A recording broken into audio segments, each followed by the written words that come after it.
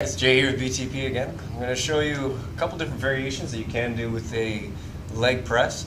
Obviously different machines are going to have slightly different plates, different back setups. This one has an adjustable back, so you can adjust it through a couple different settings. There are a few where it's just high or low. Same thing with the plates, right? There are some that are a lot bigger plates, some are angled plates. This one is just a straight flat plate. For the most part, the same concepts apply, except for the ones that are tilted forward.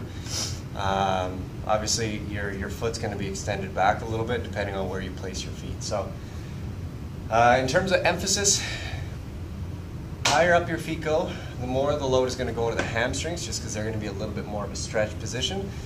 That's where the seat height is going to be affected as well. So, if my feet are going lower, I'm going to need a little bit more dorsiflexion, or my toes are going to have to be able to tilt back more.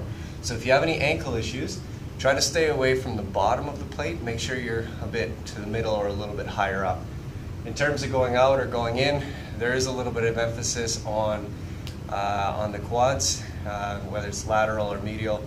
But realistically, in the beginning, you want to just kind of worry about pushing through and maintaining that lower back or the hips against the pad. Later on, whether you want to work vastus medialis or lateralis, it'll affect whether you go super wide or super narrow, or you just stay in the center. So I'll demo this with the seat in the low position. All that the seat height is going to do is it's going to change whether I sit up here or I sit up here. So if you have a lot of tightness in the hamstrings, you're going to want to lower the seat down, unless you want to feel a little bit more of an aggressive stretch, but that's going to be up to you. So if I start with my feet down low, okay, my ankles are going to have to bend quite a bit in order for me to get to that bottom position.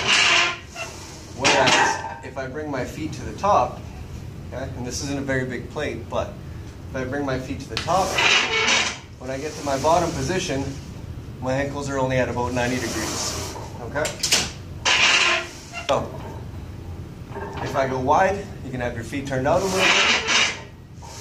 Press down, press up, or if you want to go narrow, feet together, come down, and come up.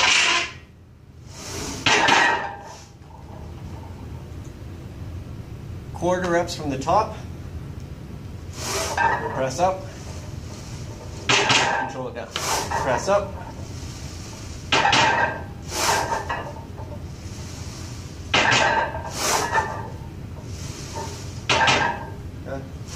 or away.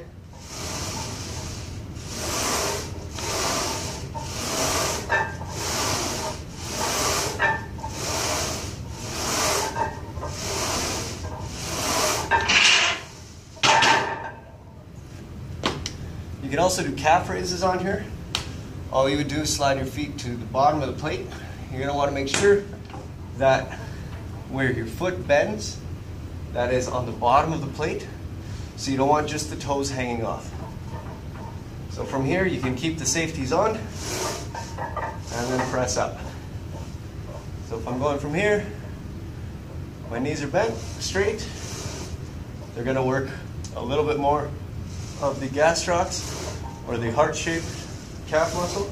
If I bend my knees, you'll feel it a little bit more on the calves that are underneath, so the soleus muscle. Okay.